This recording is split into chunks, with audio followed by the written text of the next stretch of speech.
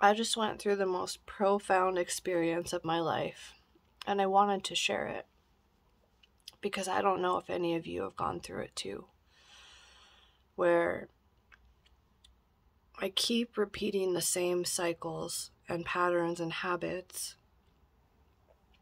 so that I put myself in the struggle and the pain no one else does. And the message I received today when I asked for guidance was, you need to feel love. And I just thought in that moment,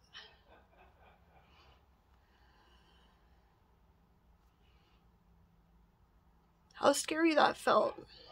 And I don't know if any of you have been there before, but sometimes it's easier to keep yourself in the pain cycle than it is to let go and open up and feel loved. Because some of you have never had that before. Or when you're doing really well at something, you're not getting rewarded and recognized, and you're not getting that feeling of, oh, I made them proud, you know, somebody's proud of me, somebody's excited with me or for me.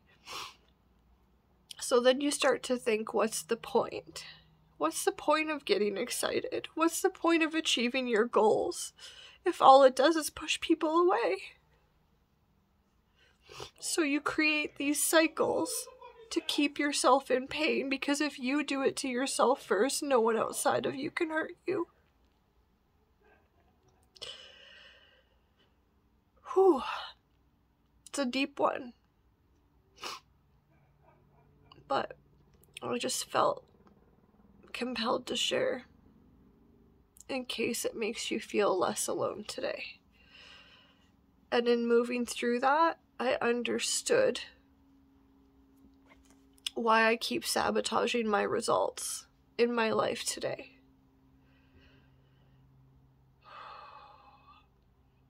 It feels good to let it go. And we'll see what happens from here. But just know, there's always another side to come out.